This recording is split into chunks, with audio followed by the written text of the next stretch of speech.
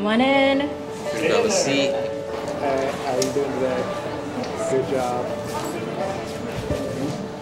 When I first heard 3D, I was like, it'll probably be really hard, or like bubble letters. But when I saw this, I was like, whoa. Look at that.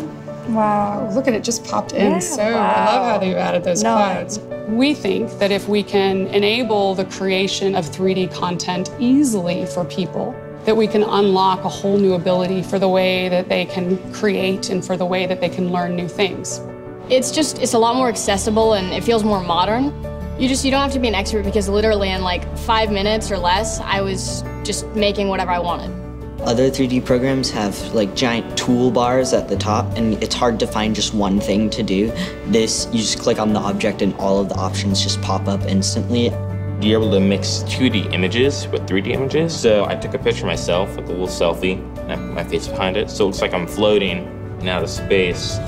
I really loved the magic selection tool, which I could use to take a photo from real life and put it into my art.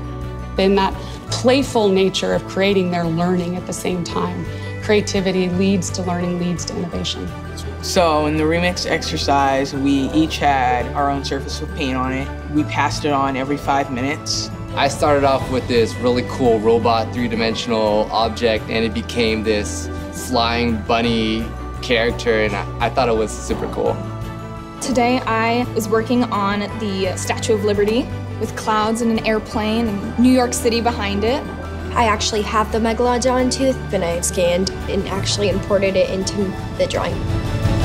I always wanted to work in 3D, and now I can. 3D is for everybody. One word to describe this experience: Intuitive. Simple.